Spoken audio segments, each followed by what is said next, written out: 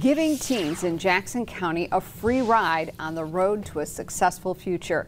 The Jackson Area Transportation Authority is helping young people in Jackson County get to work and school. The American One Credit Union helps two nonprofits in Jackson teach economic well-being to kids in the community. It has donated 600 bus passes for them. News 10's Tanaya Jordan tells us how this is giving kids a chance for a bright future.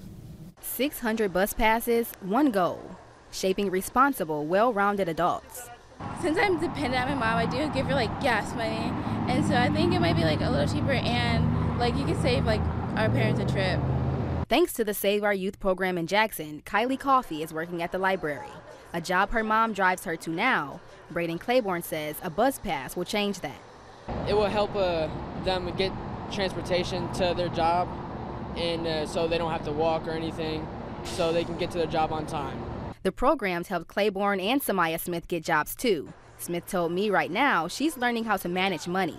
Just how to keep in savings and how to spend it responsibly and things like that. With the goal of giving back to the community, the American One Credit Union donated 600 bus passes to Save Our Youth and young people of purpose. We felt this got people moving. It got them to where they needed to be. Again, the jobs that they can go to, job interviews they can attend, putting them in the right direction. Starting with a safe, reliable, free ride. A lot of our youth do not have rides, and do not have transportation sometimes to get to work, sometimes just to come out to our programs. Helping nonprofits in Jackson County get young people on a path to a promising future and to work. In Jackson County, Tanaya Jordan, News 10. Save Our Youth and Young People of Purpose are accepting donations to support their programs. We have information on ways you can help on our website, WILX.com.